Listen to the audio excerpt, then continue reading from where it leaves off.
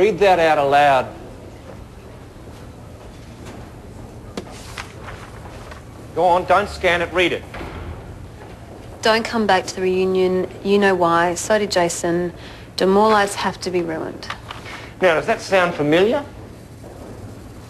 You wrote that in an email to Philip McManus 1 week before he returned to Australia. And 45 minutes before he died, you sent him a text message saying, keep your mouth shut or you will stuff everything. I explained all of that. Call in Jared O'Donnell. What for? You two are inextricably linked in this, and if you won't give us a straight answer, maybe he will. Well, he doesn't know anything about this. Anything about what?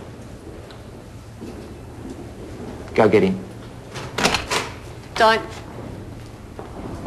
Okay, I'll tell you the truth. Just don't bother Jared. He's been through enough.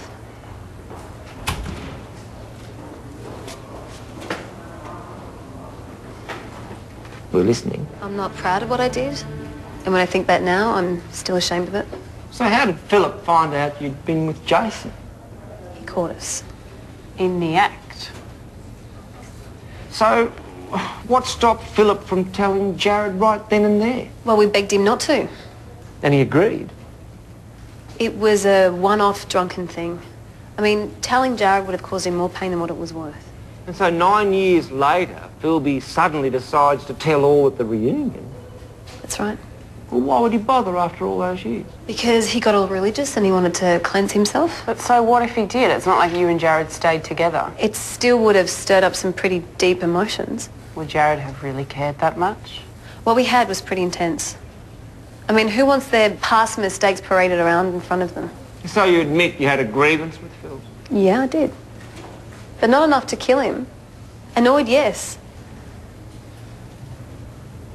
Look, is there anything else you want to know? No, I think that's all for now. So can I leave?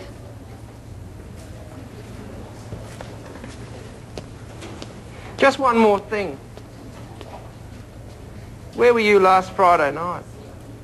At home with Stephen. Why?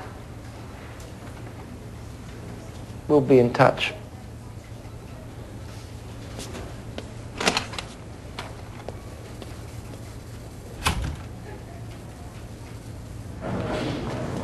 What are you doing here? I was worried about you.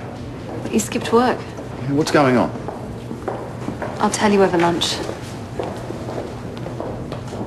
Do you really think she spent the night with Jason Connors? It's a plausible story.